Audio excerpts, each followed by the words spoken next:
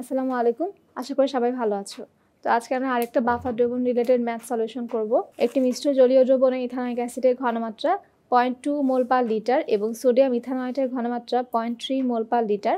Ethanoic অ্যাসিডের বিয়োজন ধ্রুবক 1.80 × 10⁻⁵ হলে ওই বাফার দ্রবণের পিএইচ নির্ণয় করো। তো আমরা জানি একটা বাফার দ্রবণের পিএইচ নির্ণয় করার জন্য আমাদেরকে উক্ত বাফার দ্রবণ যে তৈরি হয়েছে অ্যাসিড এবং লবণ দিয়ে, সেই অ্যাসিড এবং লবণের ঘনমাত্রা জানা প্রয়োজন। তার সাথে ওই দুর্বল অ্যাসিডের বিয়োজন ধ্রুবকের মানও প্রয়োজন। সবগুলো মানই কিন্তু আমাদের দেয়া আছে। তাহলে অ্যাসিডের ঘনমাত্রা 0.2 মোল পার লিটার, লবণের ঘনমাত্রা সোডিয়াম ইথানয়েট লবণের ঘনমাত্রা আছে 0.3 মোল পার লিটার। তার সাথে অ্যাসিডের বিয়োজন ধ্রুবকের মান দেওয়া আছে 1.80 × 10⁻⁵। তো আমরা জানি সূত্র হচ্ছে pH = pKa প্লাস লবণের ঘনমাত্রা ডিভাইডেড বাই অ্যাসিডের ঘনমাত্রা।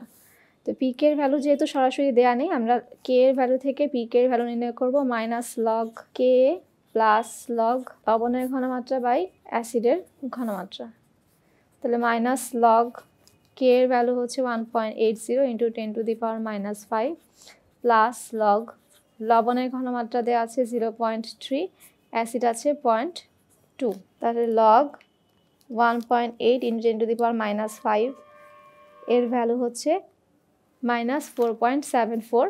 তো মাইনাস এবং সূত্রে মাইনাসে প্লাস 4.74। 0.3 divided by 0.2 = 1.5।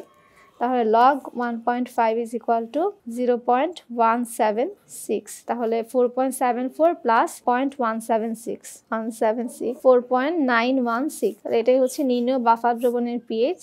তাহলে আমাদের বাফার দ্রবণ যে তৈরি হয়েছে অ্যাসিড এবং লবণ দিয়ে তাদের ঘনমাত্রা দেওয়া ছিল, তার সাথে অ্যাসিডের বিয়োজন ধ্রুবকের মান দেওয়া ছিল।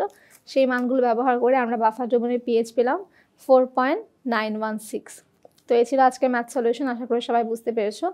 সবাইকে অসংখ্য ধন্যবাদ ভিডিওটি দেখার জন্য।